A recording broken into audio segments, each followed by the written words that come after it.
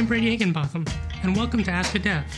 Today's question is from Kyle, and he wants to know, what new JavaScript frameworks should I be looking into?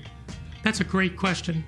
It seems like there are many frameworks popping up each week, and it can be very challenging to know which one to use for which project. So let's look at a few of the ones that have been gaining traction with developers over the past few years. The first framework we'll look at is called Ember.js. Ember and its community have grown tremendously since it was forked from Sprout Core back in 2011. Some of its main features include Ember Data and its run loop. Ember Data is a robust data module that is designed to work agnostically with various backend services, such as RESTful APIs and streaming web services. Much of your code in an Ember project will take place in its run loop. The run loop is a batching system which queues up commands and minimizes the DOM updates that you have to make. This is especially important in optimizing speed for your application.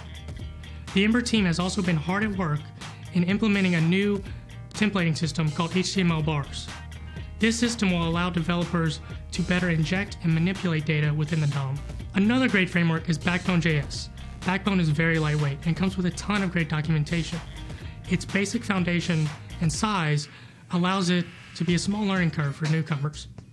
It employs custom events, collections, and connects all of it to your API. The Backbone core gives you a clean slate for your project, while Backbone-built libraries such as Marionette provide a full application architecture. Some notable applications that have been inspired by Backbone are Facebook's Parse and our very own Lavaca toolkit. This shows how Backbone could be a great front-end and back-end solution for your project. And perhaps the most widely used framework is AngularJS. Angular began back in 2009, but its popularity has exploded over the years.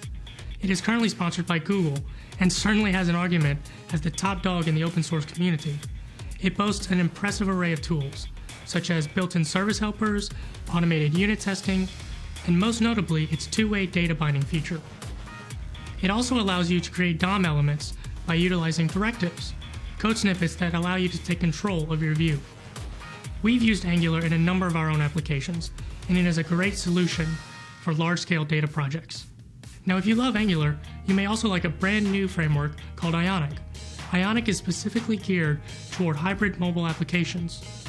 It's already optimized for Angular, and it comes with its own command line interface that allows you to build and deploy to both the iOS and Android platforms. It's still currently in beta, but we've toyed around with it and it shows great potential. Be sure to check it out. There are a number of great libraries out there with communities that are always willing to help you out, so don't hesitate to try one. You never know where it might take you. That's it for today's episode. Tweet your questions with #AskADev or post them in the comments.